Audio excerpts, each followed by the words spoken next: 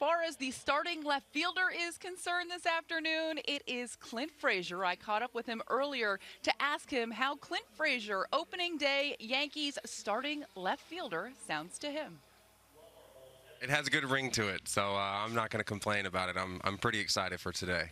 How much have you been looking forward to this moment? I didn't sleep a lot last night.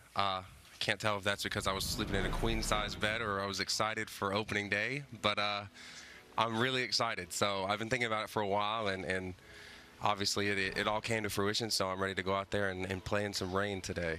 How do you manage that excitement and the nerves throughout the day?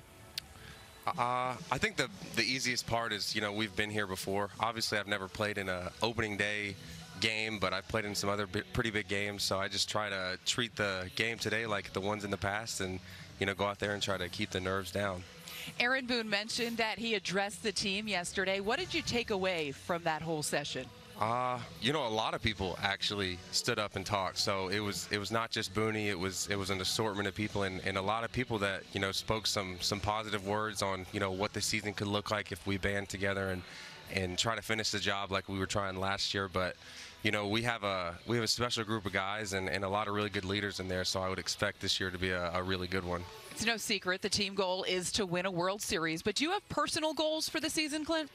Oh yeah, I have a bunch of them. I mean, I think the first one is to stay healthy. The second one is to just continue to try to build off of last year and just be a good teammate, and everything will end up the way it's supposed to be. But for me, I've got some personal statistics in my head that I'm aiming for this year. Sure you don't want to share them? Not yet. If I get close to them, I will, but I don't want to look stupid if I don't get that close. So we'll check back in a few